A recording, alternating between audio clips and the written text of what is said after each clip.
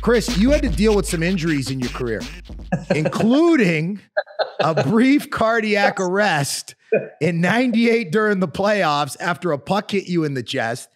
Can you talk about like what goes in player's head when he can't play? I don't think people really understand how it feels to get injured in a contact sport, especially a sport like hockey where, I mean, let's be honest, 90% of the time in hockey, when you get injured in contact sports, it's kind of out of your control, right? Yeah. So, what was that like? And just kind of explain of what it's like to be injured when you can't play. Yeah, I was never, I think that's why I played injured so often I was never one of, there's lots of guys in the league that they only play when they're 100%. Yes. I was never one of those guys. I just, I was paid to play, and in my head, it's mind over matter, and you go out and play the game to the best of your abilities. Sometimes you're limited in what you can and can't do, depending upon what's injured. But, I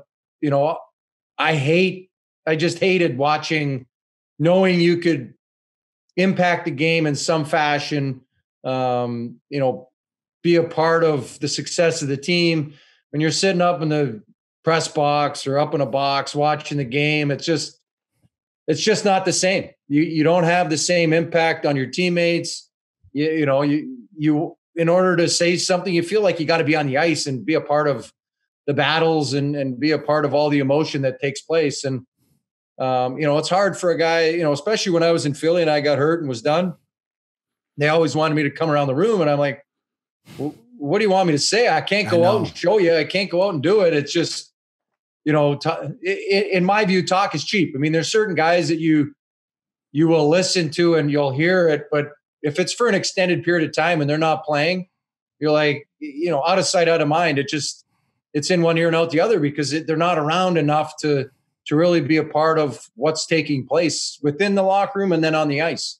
It's the most frustrating. And what really pisses me off, Prongs, is, I've gone through times in my career where I was just like you. At the start of my career, it was like about Iron Man. I was like, I want to be the Iron Man player in the league, to play as many games without missing one game. And I think I got to like 360 games. And then my last year in Montreal, I get a neck injury. I get stretchered off the ice, and people were giving it to me like, you're not. And I'm like, do you know how many games I've played in this league, banged up, injured, where I could have easily sat out and didn't play. So I'm with you, man.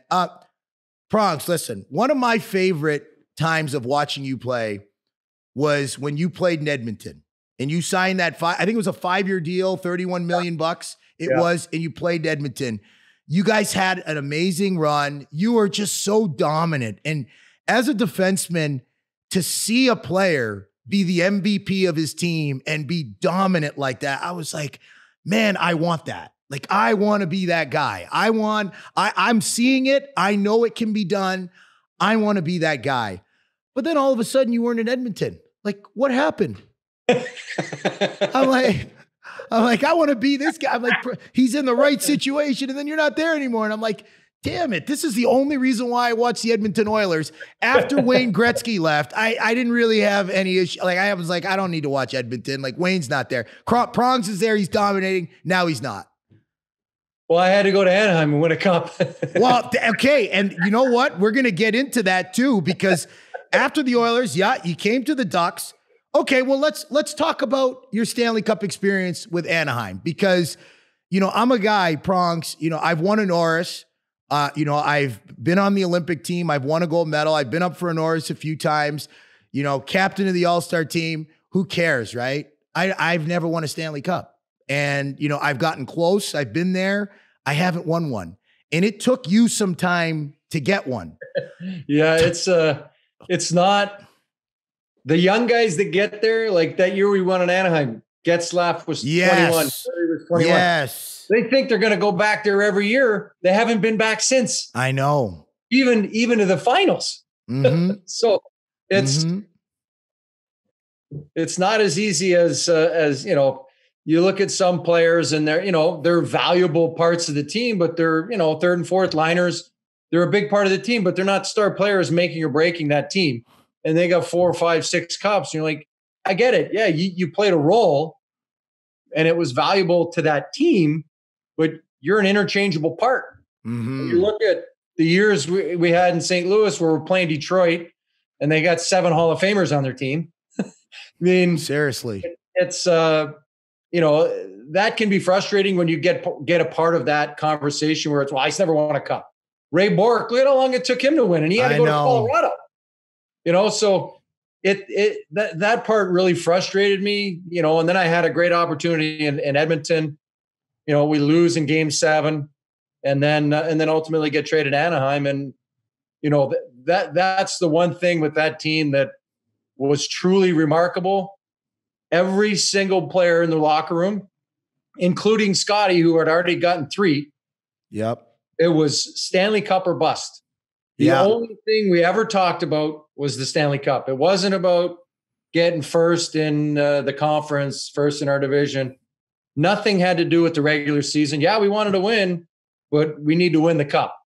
And when everybody is of that same mindset, it's crazy what you're able to do. Oh, it gives me chills to hear you speak like that, man. Like it's like watching the playoffs right now. I'd give my left nut, Prongs, to have a chance to lift that thing.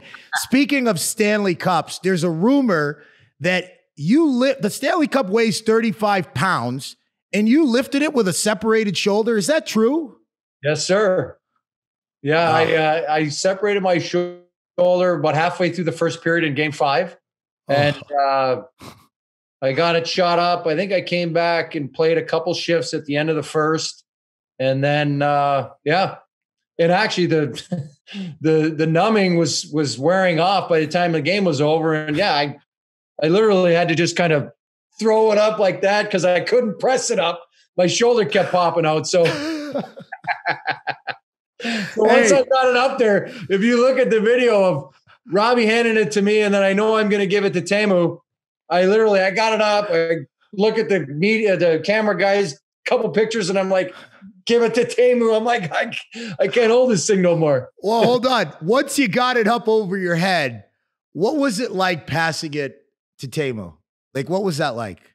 You know, I think, you know, he's such a great guy. We had our battles through the years and, you know, it was just, you know, he's doing his job. I'm doing my job. And then when I got there, you know, my brother had already played with him, so I knew him a little bit. And, you know, he's such a great guy, so passionate, you know, plays harder, I think, than people realize because he's such a goal scorer and such a great skater.